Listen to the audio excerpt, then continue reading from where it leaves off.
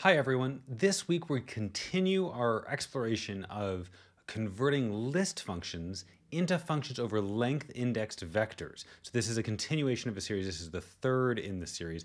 And through this series, we're going to look at and understand how we can use type level programming a little bit more. So already we've seen how a GADT can help give us better type safety by writing functions like, where is it?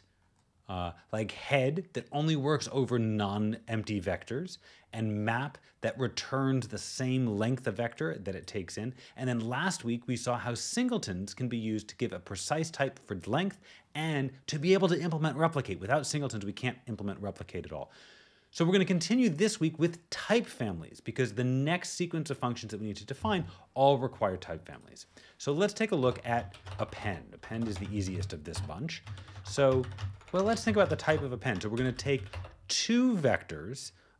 Let's just say we have vec na to vec na to vec something a. But already we've actually made a small mistake here, right? Because I want to be able to append two vectors of different lengths, right? Right now, the way that this is written, because I have n here twice, that means that these have to be the same length. So I don't want that. I want one to be n and one to be m.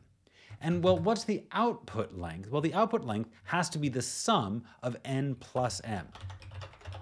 So that's what I'm going to write there. Now, even if I don't put in any useful definition here, so here, I need type operators. Of course I need type operators. By the way, the code that I'm working in at the end of the video, it's going to be posted up on GitHub. There's going to be a link in the description. So we have type operators here, and not in scope, type constructor or class plus, right? So we have plus over normal values, but we don't have plus over type. So we need to define a type family to just say exactly what type means over these naturals that we use at compile time. So I can just write this. So we're going to have type plus, I'm going to give a standalone kind signature as I like to. So this is nat to nat to nat. And what is it going to be? A plus B, where 0 plus B is B, and suck A plus B is suck A plus B. Okay. So hopefully, now we need more stuff, more type families. Now what? Variable not in scope, undefined. Well, let's just import undefined just to get rid of that. Great, okay. So let's see, where were we? We were down here. So now now this type makes sense, but does the definition make sense? So let's see, we're gonna have not zero, what am I saying? Nil appended onto any vector v, well that's just v, and if we have x cons x's appended onto some vector v, that's just x cons onto x's append v. Aha, and it works. So here, as always, the types are working really strongly for us. If I make a mistake, let's say I forgot to cons on x, then I get errors, right? We've seen this in previous weeks. We're not even going to look very closely at the error here. What's more interesting is to actually pay a little bit more attention to the types in this example. So I said that this takes a vec na and a vec ma and produces a vec n plus ma. And there's no magic going on here. I think that's sort of a critical point to make, is the way that these types work. So what happens on this first case is we learn this, on this pattern match on nil, what we really learn is that n is 0 in this case. I'm just going to use normal numbers over here, numerals. And so once we learn that n is 0, then that means that n plus m is really the same thing as 0 plus m. And 0 plus m, I see up here, that's really the same as m. And so when I say that I'm producing a vec ma, so the result here is a vec ma, and well, the input, the thing I return, v, has type vec ma. So that works out nicely.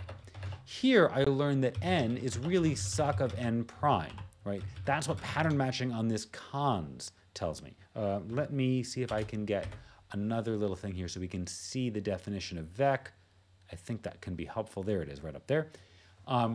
So here, when I pattern match on this cons, I know that my result here is suck n. Well, I'm going to rename things a little bit. So this becomes suck n prime, so that the result is really the same thing as n here, right? We have to rename it because this n up here is not the same as this n down here. So once I know that n is suck of n prime, well then n plus m is really the same thing as suck of n prime plus m, and then I can use this second equation defining plus to reduce, and so that's just the same thing as suck of n prime plus m. And what I have here is this x's plus plus v. Well, what type does that have? So x's plus plus v, that's going to have type, well, the type of x's is vec n prime. The type of v is still vec m. So this is going to have type vec n prime plus m a. And so then when I cons onto it, well, when I cons onto something, I take the length of the vector I'm consing onto and I add 1 to it. So that gives me the suck n prime plus m that I wanted. So I said there's no magic here. What I really meant is that if I just change this to be m plus n, that looks like it should be the same. Plus is normally commutative. And now if I try to compile, I get all kinds of errors. And that's because this analysis here doesn't work, right? I've learned about n, and that means that I can normally, before making that change, I could reduce this type family because I learned about the first argument to plus.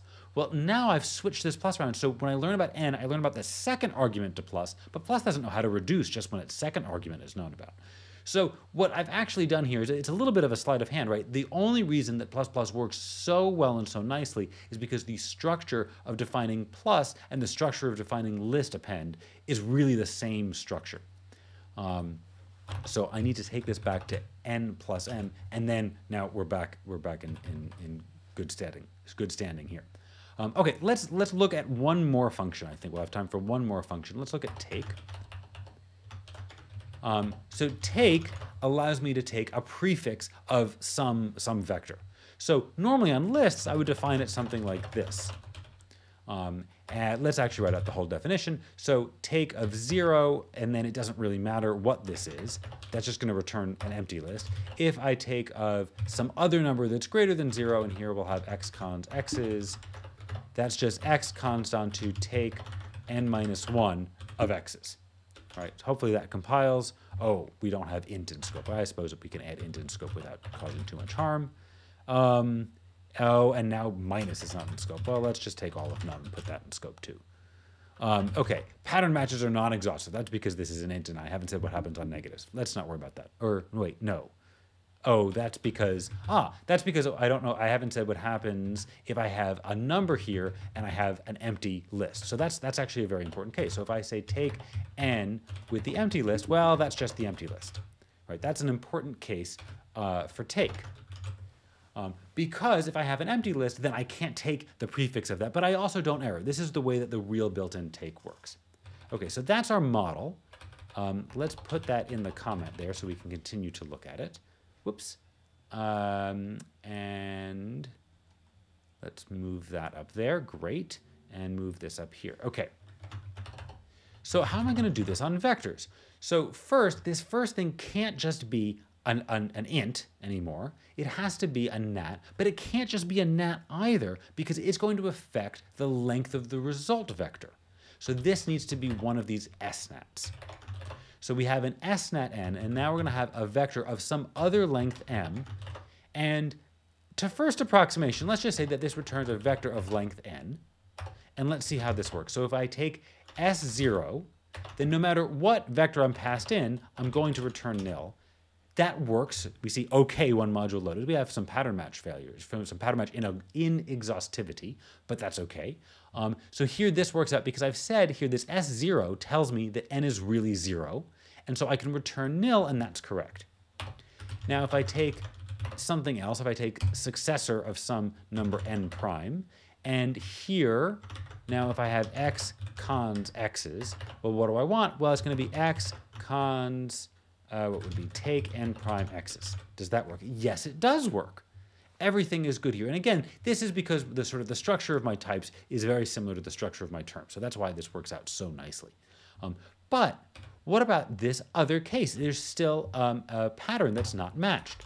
What if I have take of suck of n prime here, but nil? There's nothing wrong with that case. I want to return nil, but now I'm going to get errors. right? Because I've said that the resulting vector has to be the same length as this, or as to the length of this result vector has to be the size of my input SNAP. But that's no good. So what I really need to do here is compute a minimum. So we need another type family. So once again, I'm going to give a signature. So this is just going to work on nats. We're not going to do any overloaded stuff, although we could. So here, if I take min of AB, now how do I define min on these natural numbers? So min of 0 and anything is just 0. Min of suck of something and 0 is just 0. And min of suck n and suck m is suck of min of n and m. Okay, now isn't this convenient that the structure of min happens to exactly match the structure of take? And so here, if I just change this to be min n m, then I think it will work. Oh, defined but not used. Oh, that was the exact same problem I had earlier with lists. And then everything is good. But again, we have to be careful. Min, even though we normally think of it as commutative, is not here. And I think if I switch these, I'm going to get an error. Yes. So I could prove that min is commutative, and we will do that, or maybe I don't know, not min. We'll prove plus is commutative in a later video. But here, once again, we have to be careful, and we get lucky that, maybe not so lucky, maybe I've contrived it this way a little bit, that the structure of min and the structure of take is very similar. And so maybe drop, which also would have to have min, maybe that would be more difficult. Perhaps we'll pick up there next week, but I think we've had enough for today. Thanks very much for watching. Bye.